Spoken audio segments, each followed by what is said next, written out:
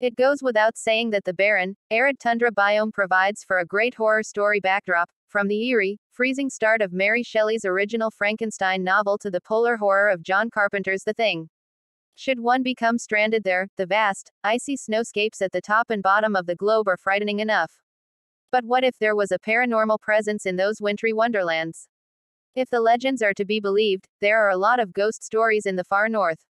This list will include 10 different ghost stories from above the Arctic Circle, even though some people think that Antarctica also has some haunted corners. Number 10. Zombies on King William Island during the darkness. Canadian history. The Franklin expedition. The Natsilic Inuit people who resided on King William Island narrate tales of invasions from another type of undead creature, zombies, although the first entry on our list veers rather away from a traditional ghost story. King William Island, which was once known as Quikiqutak, can be found in the territory of Nunavut and was discovered for the first time by British explorers in 1830. The indigenous population had been there for a lot longer. The Natsilic Inuit had never before encountered other indigenous people in this far north, much less white European explorers. Therefore, when witnesses described seeing blue-skinned, shambling shells of men, tales of the undead walking once more emerged.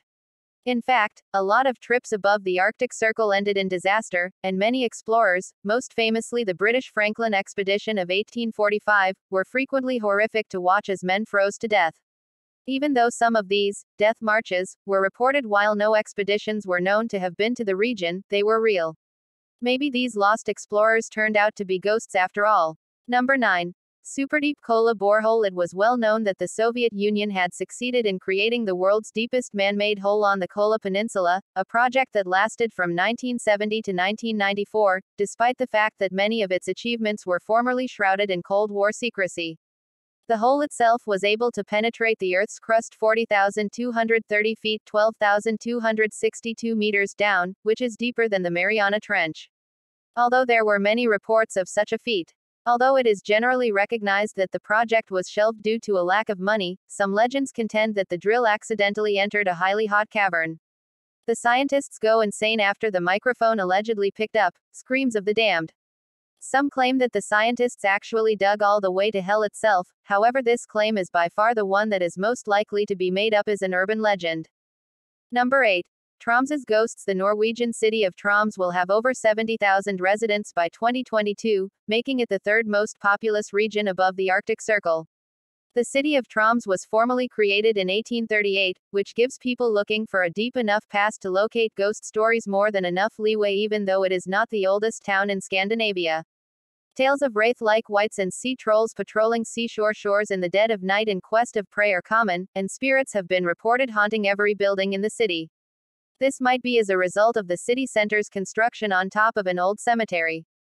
Esker Johansson, a local historian, even organizes a Troms Ghost Walk. Number 7. Resort at Arctic Circle Hot Springs. The hot springs in question may fall just short of being able to claim to be above the Arctic Circle, but Franklin Leach's original claims to some land in 1906 would go far enough north.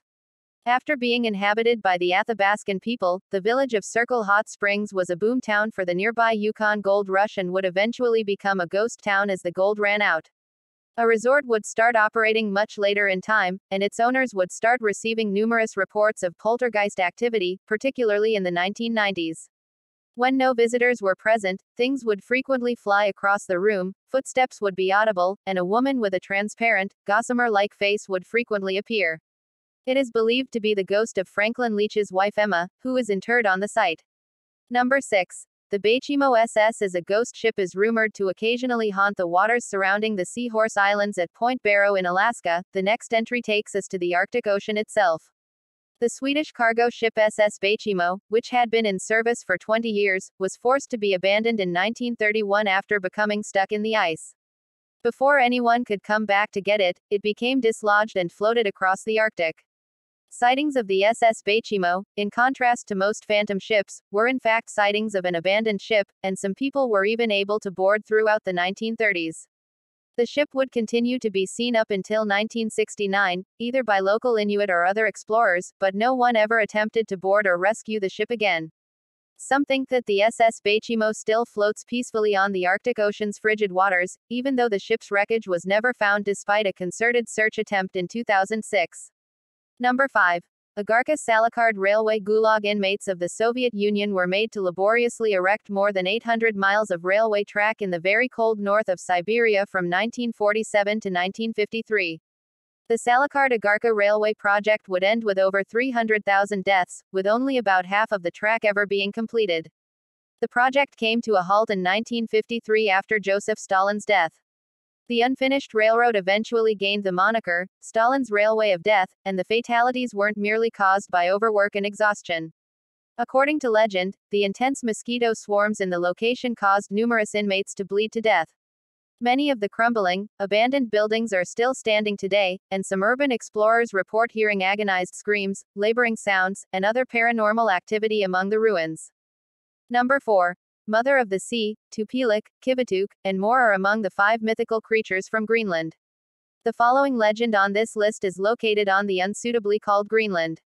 Although there are more than one ghost mentioned in the legend of the Kivituk, it is nonetheless a menacing image. The inhabitants of Greenland assert that ominous, ethereal beings are prowling the frozen tundra, seeking after anybody unfortunate enough to come into contact with them. People who are exiled from their communities and essentially left to freeze to death with little hope of survival are referred to as Kivituk in this context. Over time, though, some claim to have witnessed these exiles living on the tundra despite all obstacles. Maybe they have strong survival instincts, which is where their propensity for hunting people stems from. A 1956 Danish movie with the simple title Kivitok, 1, T, missing, made the legend of the Kivituk popular. Number 3. Augustus Piers's Ghost Stories and Time Slippers. Coming from the Arctic Circle, fur trader Augustus Piers tragically died in his 30s in 1853 as a result of a natural disaster. Piers was buried in Fort McPherson, where he had worked, but he made it quite plain before he died that he did not want to be. Roderick McFarlane, a co-worker and dog sled runner, then offered to transport Piers's body down the Mackenzie River to a new spot. But after what happened on the hike, McFarlane would be very hesitant to accept a similar duty again. The dog sled driver wrote in his journal about hearing a commanding voice ring out of nowhere, asking the dogs to guard the body from scavengers in the wild. The dogs obeyed, but this would not be the only terrifying incident. Throughout the night, a ghostly figure would float past McFarlane's tent, terrifying him to no end. Number 2. Case study. Cryptid. The Myling as the Myling are undoubtedly among the top echelons of Norse mythical fame. Terrifying tales of them are spread all over Scandinavia.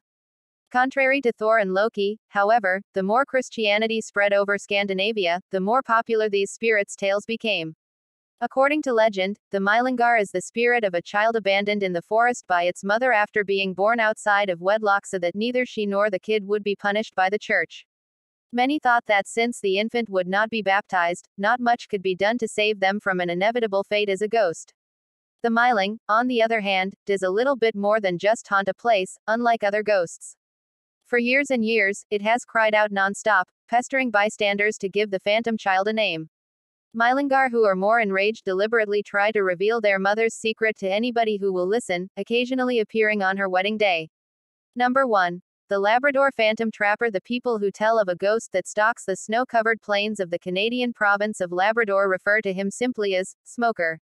The man, whose real name was reputedly Esau, persevered in the bitterly cold north and initially began his business career as a trapper.